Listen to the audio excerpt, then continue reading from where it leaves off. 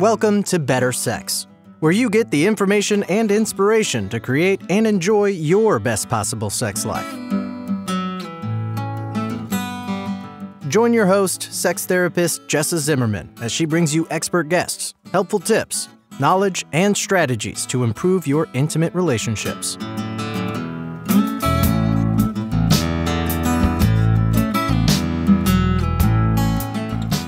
And now, your host, Jessa Zimmerman.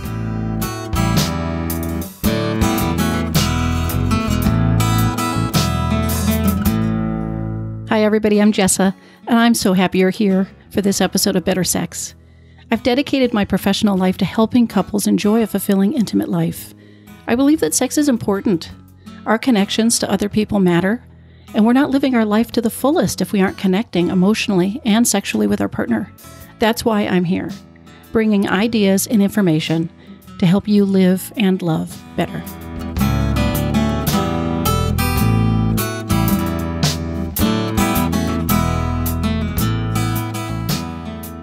Well, the last episode of my podcast was about pregnancy and sexuality, and it seemed to make sense to go right into the next obvious topic, which is postpartum sexuality. Because talk about a lot of change to adjust to, because you've got not only the physical impact of carrying and birthing a baby, you've got the emotional, the psychological, and the relational impacts as well. Life is not the same once you've had a baby. You're going to be exhausted. You're going to be focused on the baby. You're going to have trouble maybe getting the bandwidth to take care of other things in your life right away. You've got the transition of your role with your partner now that you're a mom or a dad. I mean, everything is different. And it really can throw your sex life for a loop. I mean, not only do you probably need to wait whatever amount of time before you resume sex, that's just before you sort of can resume sex. Then there's the issue of when do you want to? How do you get back in a state of mind where you want to engage physically with your partner? How do you nurture that? How do you communicate about it with your partner? There's a lot of transition there to go through. So I found a guest today who I'm so excited about. Tammy Senn is a certified nurse midwife and a women's health nurse practitioner, and she's practicing in Central Maryland. She's got over 20 years of experience guiding women through pregnancy, birth, and new motherhood, and working with families in those same timeframes.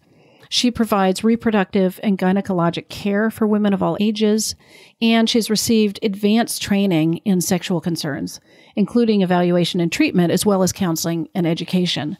So I think she's a perfect person to come in and talk about everything that happens when you add the baby to the family, the impacts on sex, sort of what you can expect, although there's not just one thing to expect, and what you can do about it. So very delighted that she's here with me today.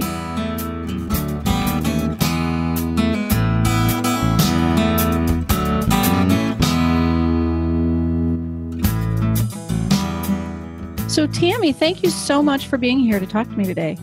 Oh, thank you. I'm so excited to be a part of this. This is such good work that you're doing. Oh, thanks. Yeah, I think this is a really important topic, postpartum sexuality. Obviously, most of my listeners are not going to be in a postpartum period right now, but it's the kind of thing a lot of people encounter, and I just don't think it's talked about enough. So I'm really delighted that you're here. Yes, I completely agree with you. We prepare women so well for other aspects of pregnancy and motherhood and other phases of life, but we don't really talk about this phase of life, I think, enough to help women have the guidance that they need. Yeah. So what kind of impacts on people's sex lives do they have once they've had a baby? Like what are the common ways it makes a difference? Midwives tend to talk about this period of time, the first 3 months after babies are born, as the fourth trimester of pregnancy, because the work of pregnancy isn't really done yet. You've had this baby, something you've dreamed about, something you've fantasized about. And for most women, the experience is nothing like they expected. And as we talked about, there are so many physical changes. You may be exhausted. You may have some pelvic discomfort, some genital discomfort, breast discomfort. In addition to the physical changes, there are emotional tasks to tackle. There are relationship changes. It's a game changer in every area of life. And as you know, every area of life affects your sexual functioning. Yeah, yeah. I was just thinking about what you were saying about it. You know, a lot of people, it's different than what they expected. I had to stop myself from laughing out loud because yes, it is very different It And then sounds like you've had that I experience. have had that experience, and we have a fantasy or this vision, but until you do it, at least the first time, you really don't have much of an idea. Yes, and I find that's exactly the case. First time moms, it's almost a culture shock. We do fantasize and romanticize the childbearing experience. And to go home and just basic functions like bowel and bladder for some women are a challenge, while for other women, they go home and they feel fantastic and have none of those effects. So it can be a very different experience for every woman. Yeah, yeah. And I guess you were saying basically there are physical impacts potentially. There are the emotional ones, there's relational ones. I mean, I suppose there's maybe you'd even say spiritual ones. I mean, there's so much change that goes on with adding a baby to the family. Oh, definitely.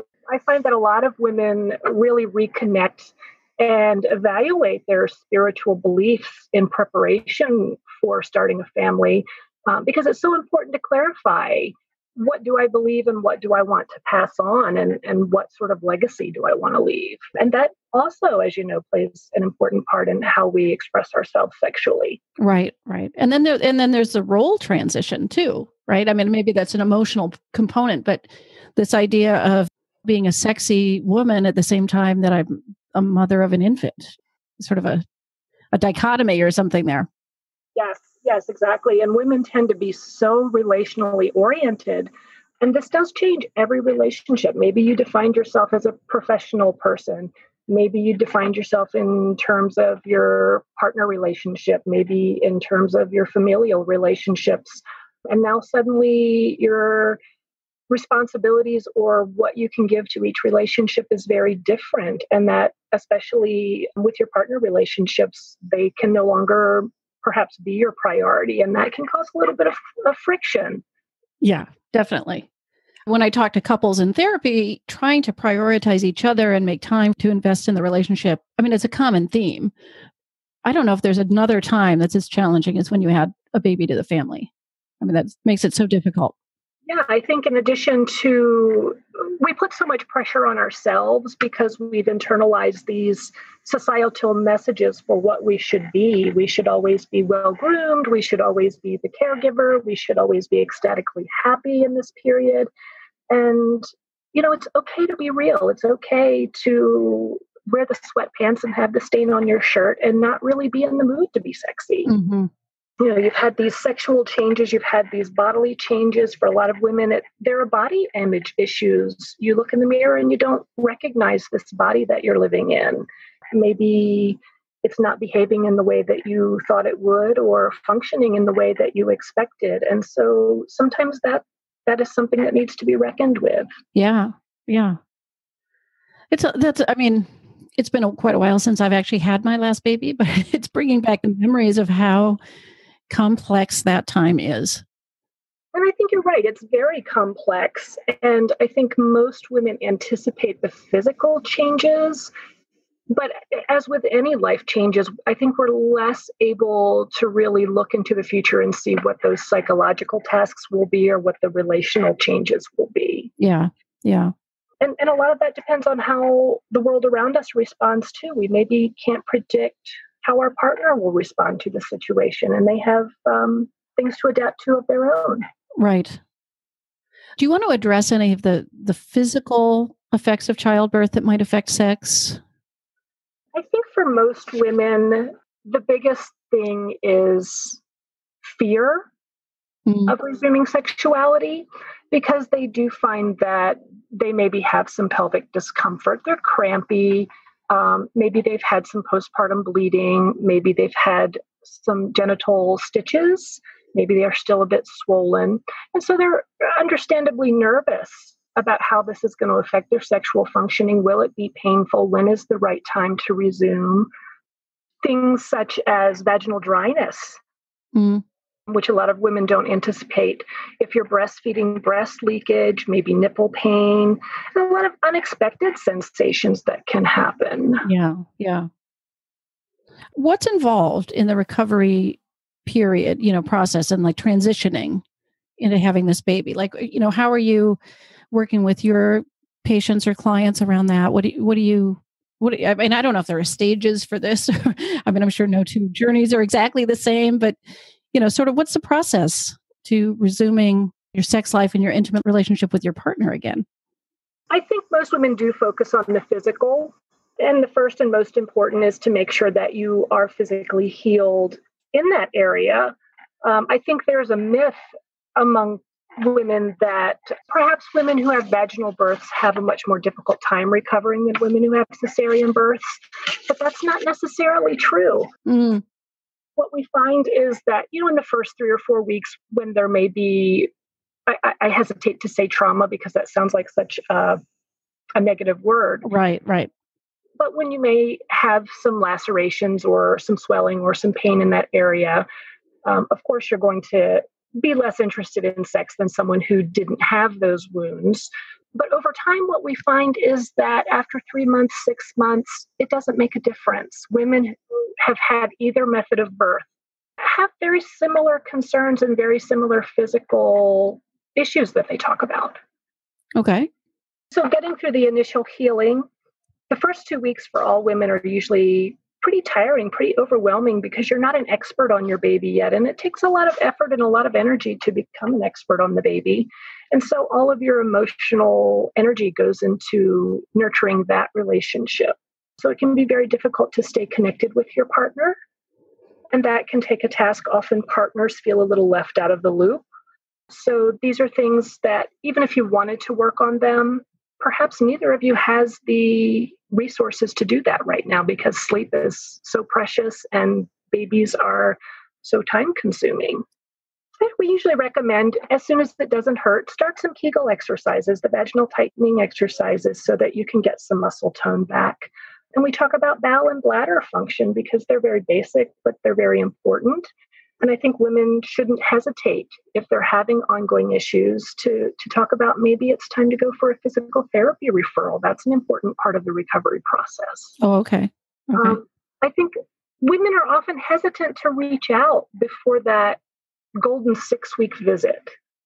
Yeah, because that's a standard, right? Let me see you in 6 weeks and we'll just sort of check in and give you the A-OK at that point. Yeah. And, it's funny to recognize that really isn't based on any evidence. Oh, it's really just based on tradition. Huh. For most women, it's an adequate healing time for, some of the processes like the uterine involution, where the uterus returns to its pre-pregnancy size. It takes about 6 weeks. But many women feel like themselves again after 2 weeks. Many women don't really need additional healing time after 3 to 4 weeks. So it's, as you said, a very different journey. And we give this guideline of 6 weeks, but some women need to see us sooner. Some women have questions or concerns sooner. So I hope women will realize that it's okay to reach out earlier. Right. And similarly, not everybody's going to be ready in 6 weeks either. I mean, sometimes the recovery process or time is going to take longer than that. Exactly. If we look at statistics, when we research these issues, we find that within 6 weeks, about 50% of women are ready to resume some sort of sexual activity or have resumed. And, when we're talking about heterosexual women, we're usually implying intercourse, but we have to remember that's not always the case for every relationship. That intercourse isn't always the gold standard for sexual activity. By about the 3 month, 80% of women are ready to resume intercourse. And we find that within the first year, anybody who wants to be sexually active usually is. Mm-hmm. But there is a lot of variety, as you can imagine. Right.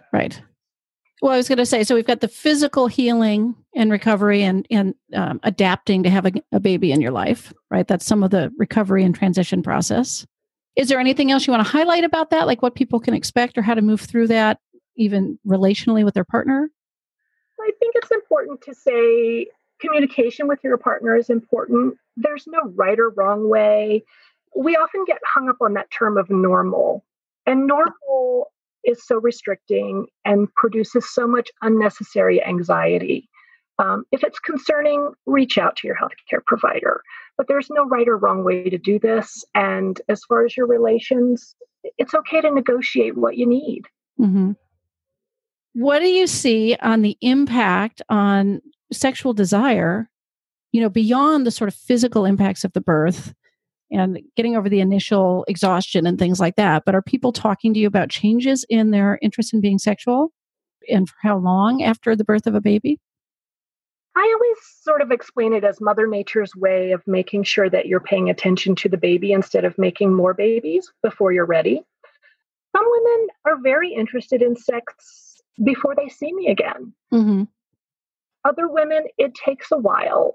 We talked a little bit about wanting to talk about how breastfeeding affects Right. sexuality. And I think this is a perfect opportunity to talk about that. We have a lot of hormonal influences. Not only are you very tired, usually when there's a newborn in the house, and it changes your relationship. And if you had issues before the baby came, it sort of brings them to the surface.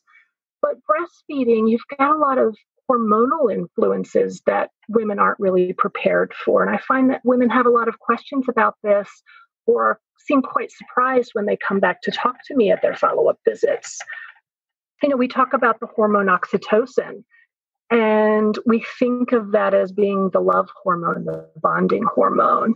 And we get a little burst of oxytocin each time we breastfeed, but we find that for new parents, the brain chemistry changes.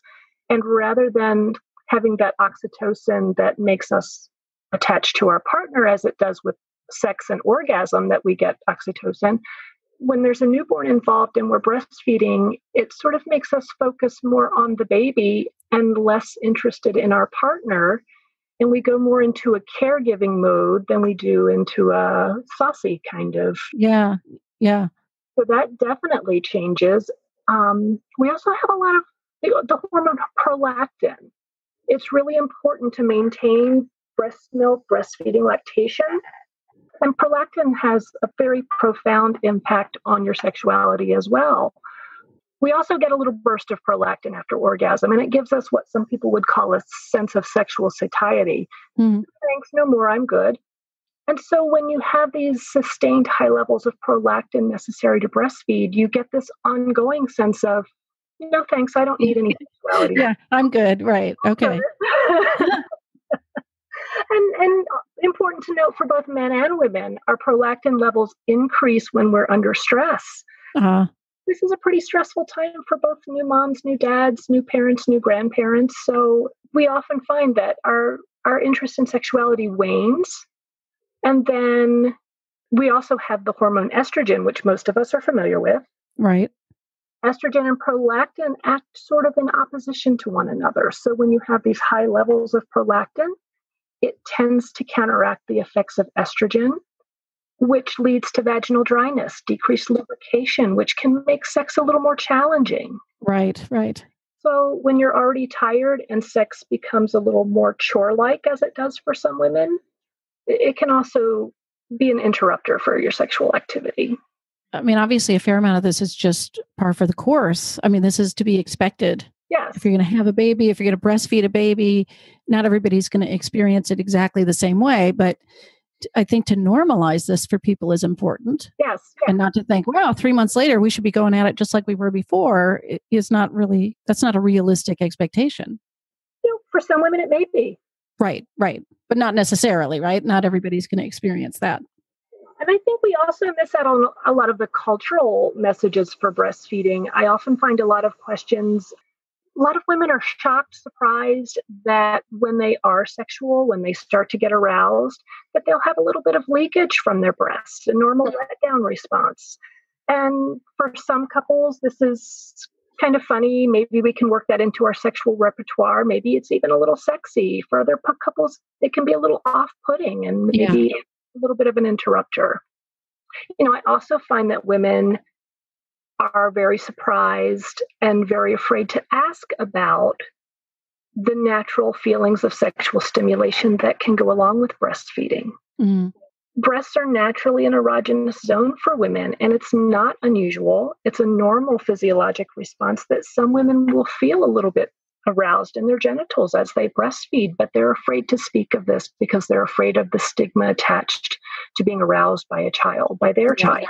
Yeah.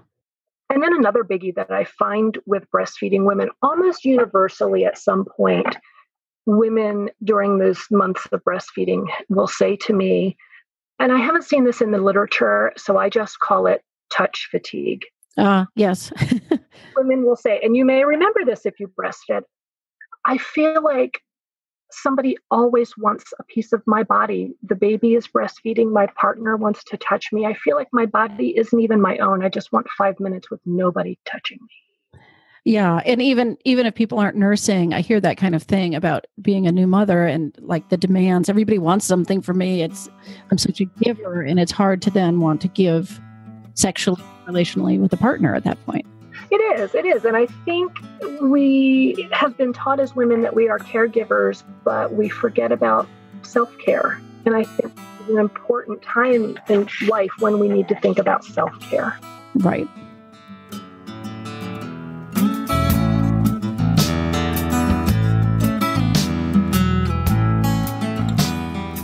Hi, it's Jessa here, taking just a quick break. Thanks for listening so far. I wanted to let you know about the sex quiz that I've put together called How Healthy is Your Sex Life? I've taken a close look at the typical ways that I see couples get into trouble with sex, including avoidance, neglect, negativity, distraction, and boredom. And the free quiz will score your individual results based on these factors. And then I provide my recommendations and ideas, including my top 10 sex tips, which will help you make instant improvement. If you'd like to take the quiz and see how healthy your sex life is, you can do it right now at sexhealthquiz.com.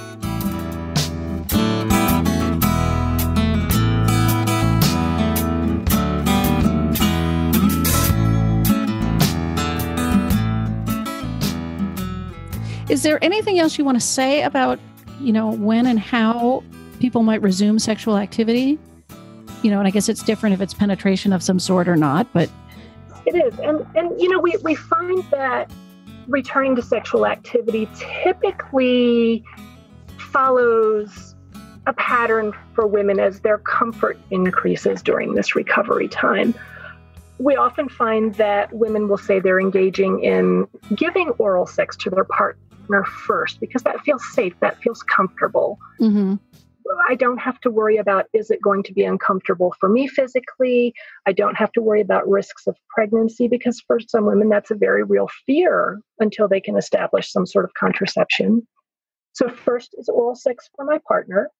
And then women will self-stimulate, self-explore, just to make sure that it's not painful. And sometimes they have urges, but they're not ready to let a partner be that intimate with them yet. Yeah. And so then typically once they're comfortable with self-stimulation, they'll move on to partnered activities. And this may be intercourse, this may be other activities, it may be penetrative, it may not be. And then finally, the last step is typically if women enjoy receiving oral sex. That's usually the last thing that they're comfortable returning to because they're concerned about the recovery process. Yeah, yeah. Again, there's nothing normal, but often women wonder, how is my experience compared to other women? Right. And there's nothing that dictates a timeline. Like you said, the 6 weeks thing isn't really based on evidence. So it sounds to me like it's a little bit a matter of using some caution and paying attention to how things are feeling, Exactly. use pain as a guide. Pain is your body's way of communicating with you. So that is a very good way to tell. And if you're not emotionally ready, you've done a couple of episodes about consent. And I think this is a very important time where women need to have those consent conversations and be assertive that I'm not comfortable, I'm not ready. And even though your partner may be eager for sexual activity, it doesn't mean that you have to go beyond the boundaries that you're comfortable with right now. Yeah, it's certainly a good time to add, consent awareness because while it's certainly always important, this is a time where almost everything would have to be checked in again. Oh, absolutely. Absolutely. Yeah. And another thing that I find, and this goes back to those societal messages from women, typically I'll ask women at their postpartum visit, have you tried sex yet? Mm-hmm. And we know that about half of women probably have. But often women are afraid to say, yes, I've had sex because we haven't taken ownership or we're not allowed by society's messages to take ownership of our body, to take ownership of our pleasure. Mm. So women will often, instead of expecting me to say, so how did it go? Expect me to say, well, you shouldn't have done that. Wow. And I hope that women come away from this with the message that it is your body. And as long as you're using good decision making and you're comfortable and you feel physically ready, that it's okay Yeah. Yeah. to have sexual activity and it's okay to look out for your pleasure, and that your partner doesn't own your permission and that your healthcare provider doesn't own your permission. These are decisions for you to make, that you have that autonomy. Yeah. Yeah. So I definitely wanted to touch on postpartum depression. Yes. And I know, you're not a mental health counselor or something, but I imagine it's something that you're sort of checking for and advising people about, be on the lookout for, and what do people do? Oh, definitely. What do you want to say about that? I guess I'll give you sort of a broad question to start. So I think people don't realize how common it is and how important it is to identify. Even women who are depressed often don't recognize it. Yeah. It is the most common complication of pregnancy. Hmm. So on average, about 1 in 7 women will experience postpartum depression. And this is different than the baby blues. The baby blues are usually that time period in the first 2 weeks when you're learning about your baby and you're feeling quite tired. And for most women, that's a very emotional time. Yeah. After 2 weeks, if you don't feel like you're getting a handle on things, if you're not feeling like yourself, if you're having thoughts that frighten you in any way, it's time to reach out. It's time to check in with your healthcare providers. Okay. It's time to have a conversation with your partner. And families often don't realize that partners can get postpartum depression as well. Hmm. This is a very important time for partners, for dads, for other family members. And most of the research has been on heterosexual partners, on fathers. Yeah. And the incidence is anywhere from 4 to 25% in the first 3 months. So that in some cases can be a higher incidence for men than for women. And men often don't have the resources or the outlets to talk about this. Yeah, it's not what people are thinking about when they're screening for postpartum depression, right? How's the partner doing? How's your partner doing? Yeah. And I usually tell my families, there are 3 things that increase your risk, even though this can happen to anybody and we can't predict. If you've ever had a history of anxiety, of depression, of any sort of mood disorders, we should talk about that before the baby is born. We should make a plan together to make sure that you're prepared in case you're not coping well, in case you do have postpartum depression. The other thing we need to think about are your life stressors. Anything that makes life more challenging, takes your attention away from the immediate family unit, baby that's not born well, strife with your partner, financial issues, anything unexpected, those can all increase your risk of postpartum depression. And then the third thing is sleep. I always like to say to families, the world looks like a very different place when you've gone without sleep for one night. Yeah. Imagine how it will look if you have had poor sleep for 2 weeks. Right. Right.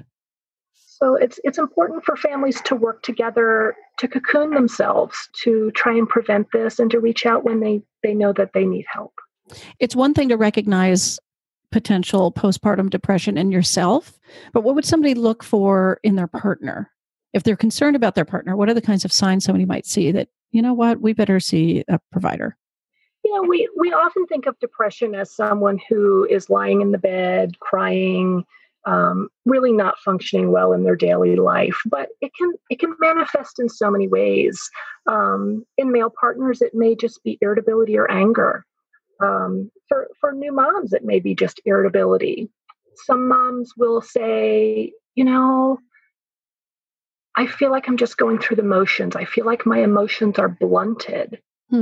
I look at my baby and I feel like I should feel this overwhelming love, but I don't feel anything. I just feel like I have to take care of the baby. Mm-hmm. So it can manifest in a lot of ways. If your partner is irritable, if your partner is pushing you away. I'm sure you see this in many of your clients that you work with for depression. The nature of the disease is to push away the support that you need the most. Right. And to sort of isolate. Yeah.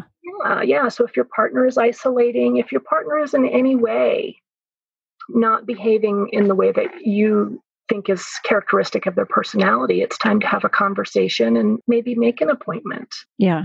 And I often say to women, how are your thoughts? Are you thinking things that are uncharacteristic of you? Are you thinking things that frighten you? Are you thinking of harm coming to your family members, to yourself?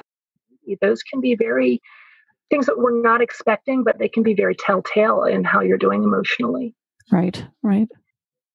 I don't know if you can sort of sum this up, but what advice or encouragement would you give to a couple that might be expecting their first baby? This is going to be a new thing in regard to their sexual relationship. Start the conversation before the baby is born. Mm. Talk as a couple. Talk with your healthcare providers. We know that some healthcare providers are not comfortable bringing this up, but it's okay to bring up. It's okay if it's important to you to start the conversation with your healthcare provider. What will it be like after the baby is born? With your partner, what will we do for birth control? Is a great way to open the conversation and then move it into how are we going to cope with the changes in our relationship? Yeah. Let go of this idea of normal. Make sure that you have some resources, some support, because, it really does take a village to get through this time period. I think it's important to realize that you own your body, your sexual partner doesn't, your healthcare provider doesn't. So you get to define what you're comfortable with. You get to decide what your sexuality looks like. You get to decide when the time is right. And it's okay for new parents to have sex, and it's okay for women to have pleasure when they have sex. Those are all great nuggets of advice, actually. The high points and a fair amount of that I would put in general, not just around having a baby, right? Talk to your partner. Yes. There's no such thing as normal. Like throw that concept out, So, yeah. Things will change. There will be, there may be your normal, but your normal will be different now. Yeah. And that's okay. That's okay. And sometimes it can be even better. Yeah. So where can people learn a little bit more about you and what you're doing? So I am a nurse midwife. I have been laboring with women as a midwife for a little over 10 years now. And prior to that, I was a registered nurse on labor and delivery. My next project that I'm working on is a presentation that I will be giving this year at the American College of Nurse and Midwives annual meeting. And this is a presentation for midwives and clinicians on how to identify and help women who have what we call hypoactive sexual desire disorder. Mm. In other words, women who've lost the spark. Right. Because I think it's very frustrating for women to bring this up, it's very stressful in their relationships. And I think we as clinicians need to be better prepared to help women. So that's a project that I'm working on right now. And certainly you can look me up on the internet if you are in Central Maryland and pregnant and interested in prenatal care or interested in talking about your sex life. Look me up on the internet and make an appointment. I'd love to talk to you. Wonderful. I will include a link in the show notes too, so make it easier for people to find you. Oh, thank you. Great. Well, thank you so much for being with me. Oh, thank you, Jessica. Thank you for having me. Sure.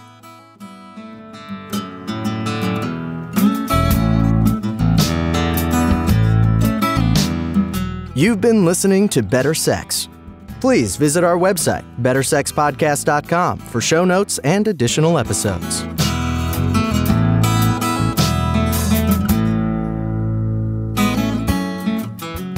Thanks so much for listening. I hope you enjoyed the episode. I also want to thank my Patreon supporters. If you are interested in becoming a patron of the Better Sex Podcast, consider making a monthly pledge through patreon.com/bettersexpodcast. You can find the link in the show notes as well. For as little as $2 a month, you'll get advance access to every episode, and there are more rewards for greater donations. Thanks. I'd also ask if you have time to visit iTunes and subscribe to the podcast. You can rate and review the show, which helps other people find us. And if you found this episode resonated with you, I would love to hear from you. You can leave a comment on the episode page, which you'll find with the show notes. Let me know what you think. And if you've got questions you want me to answer on a future episode, you can also record a question for me right there, and I might play it on a future episode. Thanks for listening, and tune in again soon.